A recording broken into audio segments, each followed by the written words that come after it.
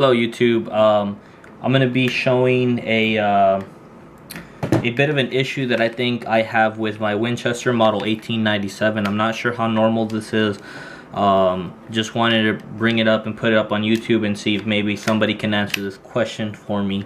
But this is my Winchester Model 1897. I dated the serial number between 1914 and 1917. It is the 30-inch barrel or the full choke. The gun is safety checked. It's completely clear. The problem I'm having with is the external hammer. When I use the action and I'm using the pump action and I'm bringing it back. When I bring this action forward fast and hard, I guess, and I'll explain right now how, if I bring it forward too fast or a little too hard or both at the same time, the hammer right here is going to go into a half cock position rather than stay in the cock position ready to fire. So see right there, it went into half cock and I can't pull the trigger because it's in a half cock position, which is the gun's safety essentially.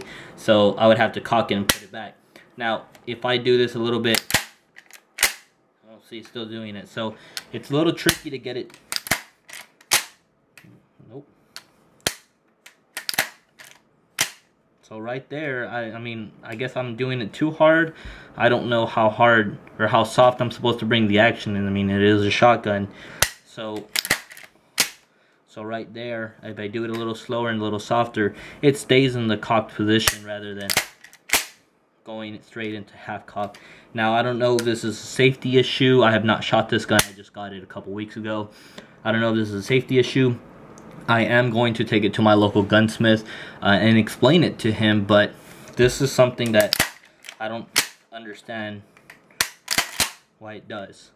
So leave your comments below. Let me know if you guys might have a solution to the problem. I'm not sure how to address this, so that's my video.